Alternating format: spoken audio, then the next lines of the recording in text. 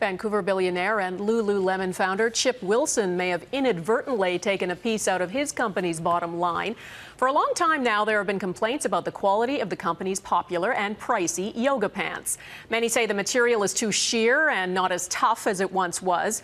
But as Goomansingh reports, instead of taking the blame, Wilson took a shot at the size of some women's thighs.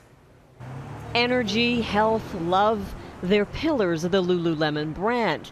But a new problem caused brand messaging to go off the rails. There have always been pilling. The thing is that women will wear seat belts that don't work, or they'll wear a purse that doesn't work, or quite frankly, some women's bodies just actually don't work for it. Chip Wilson didn't stop there. In an interview on Bloomberg TV, he got specific, highlighting the offending area. It's, really about the rubbing through the thighs, how much pressure is there. Many customers took the founder's comments to heart.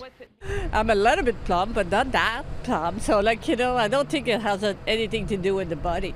I haven't had an issue, but for them to say that to women who are buying their product, they maybe need to relook at it. This comes on the heels of another complaint about the sheerness of the pricey pants.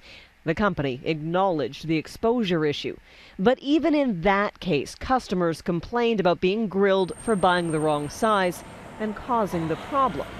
We asked for an interview to clarify the comments, but we're told a spokesperson would not be available.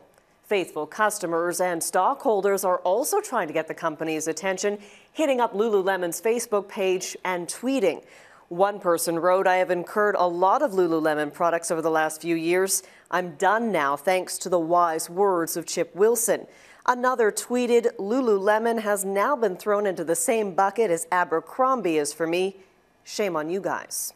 In the summer, that brand came under fire as a clothing line shunning overweight customers. If it's good material, it should wear well on everybody, right? Many like their older Lulus, saying they seem to hold up regardless of pressure. Goomansingh, Global News, Winnipeg.